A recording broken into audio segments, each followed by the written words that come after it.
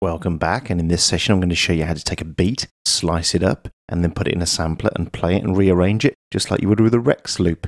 So here we have a beat.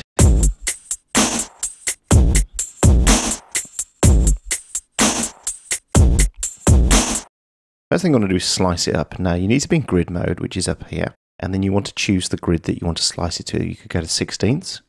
I think 8ths is going to work, so if we go to 8ths again, good luck. It's about right, you can see them falling on the grid there. As a cool, easy way to do it, you just go into Edit, you go Separate Clip on the grid, and you say 0 milliseconds as pre-separate amount, and you see now it's all broken up into different bits. So if I play that, there's our different bits. Now the next thing you want to do, I'm just going to zoom out slightly. I'm going to go to Track, New, go to Stereo, and I want to go to an instrument track, and we want to make sure we can see our inserts, and we go to here and we choose the structure free that comes with Pro Tools. Now the first thing you want to do is you want to right mouse click here and you want to remove that patch. Then the next thing you want to do is you want to select that first clip and then hold down your shift key and then mark them all. Then when that hand appears, just press down your mouse key and drag it and drop it into structure. And there they are, all the parts have come in. Now then you decide where you want to put it on the keyboard, because you're going to play it from a keyboard in a moment. And I want to play it from C3, and I only want it to play on the white notes, and I press OK. You can see here now. There they are. If I get my keyboard.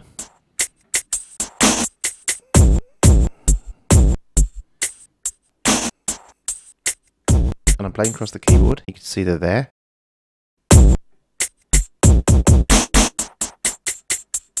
The next thing I want to do as well is first I want to make that patch sound like the original loop, so I can move it around. So first I'm going to just call that, let's call it loop, loopy, go. Now the next thing that you need to do is with your MIDI keyboard connected, you want to go to Event, Event Operations, and Step Input. You want to make sure you've chosen the right there. It's called Instrument 1 at the moment, so I'm going to just call that Beat. There we go, Beat. In it comes, and then all you need to do is literally play every key on your keyboard once with step input.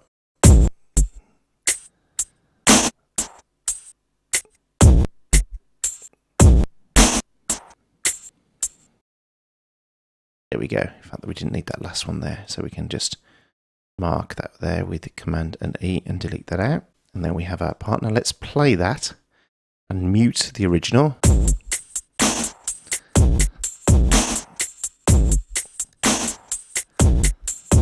Now that's not playing this anymore, that was playing the samples that are sliced.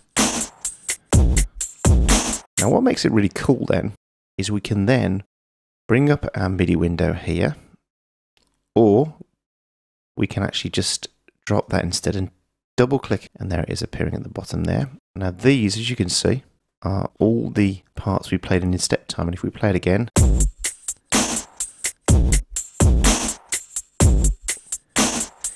if you want to pick that up there, make sure you click off it first because they're all selected when you first open them. We play that now.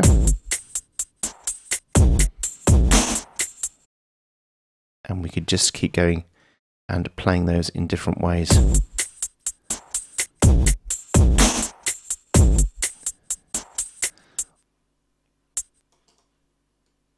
Pick that up. Put a snare there, put the other one there. Double the snare up. So you can see very quickly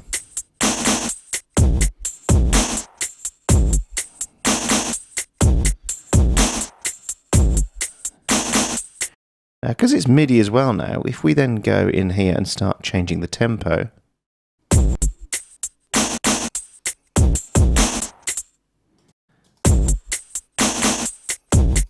put it up very fast.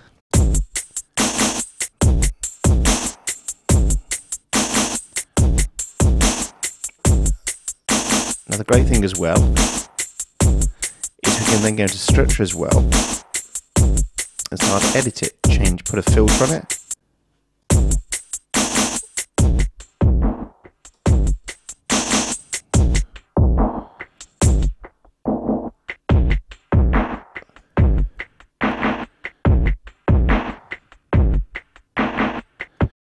and the sky's the limits. So there we are. That's how you take an audio clip, you slice it up, you put it into Structure Free, and then you can start messing around with it and becoming a real beat guru with it. Thanks for watching.